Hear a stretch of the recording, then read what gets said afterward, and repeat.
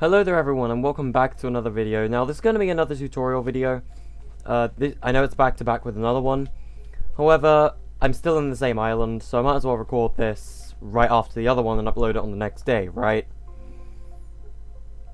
So basically, this is going to be a tutorial on the new mechanical doors that they added with the Mecha Team Leader galleries as of late. So I guess I'll take this outside and show you what they are. So we go to military. I can search it. It's going to be in military gallery C. It's going to be these huge mechanical doors. We're going to grab the red one. They cost quite a bit of memory. I must put this into grid snap 2 just because it's easier. And this is what the door is. So this is used like this basically.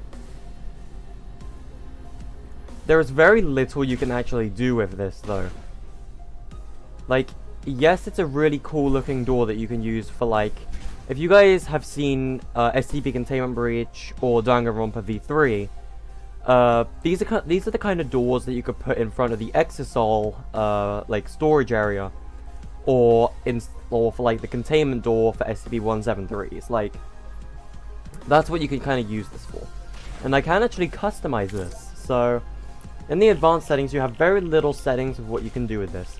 You have the open length and the closed length, enabled at game start, and enable and disable when receiving from. So enable and disable are basically your lock and unlock variants of it.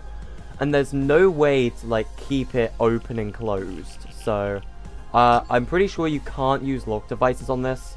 So if I were to grab a lock device from the devices thing right now, I'm pretty sure this won't register it as a door. Because this isn't really a door, it's more of a prop, but... oh crap. This has also got a very strange collision, mind you.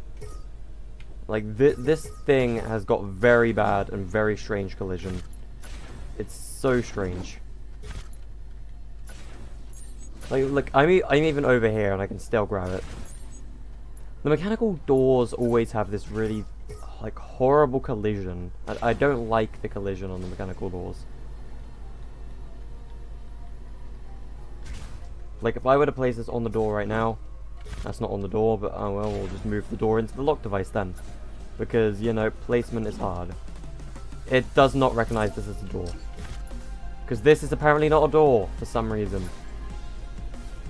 But yeah, so you cannot use lock devices with this. So if you saw my most viewed video on the channel, which is my tutorial on lock devices, like the SCP checkpoints, this cannot be used like those devices. But I'll show you all the different settings you can set this to. So open length and close length on 1 second is very fast. I feel like that's something you would have in an SCP containment door. So if you want to make a SCP door with it, I would shrink it down. And then I'd shrink the not the width, the depth to this. And if I move this down a bit, and that would be what you would use for SCP-173's containment door or something. And the maximum you can set this to is 30 seconds. And this is very slow. This is extremely slow. Jesus Christ. Yeah, but we're gonna sit here and watch this thing be slow. I promise you I'm not trying to drag on the video. I'm not trying to drag the video out, I promise. But yeah, this door has a lot of options you can do with it. It's a very complex prop, to say the least. There we go, it's done. And now, let's set it back to 1 second, so as soon as we walk away from it... not much, it just closes. There is very little you can do with these doors, and as much as I love to say this would be great for an SCP map, you would have to have a button that toggles the same thing on and off, somehow. I don't know how you would do that, I haven't actually tried it myself. But yeah, that is the new door. I don't know how you could do stuff with it. You guys, I'm pretty sure you guys can come up with something creative to use it for.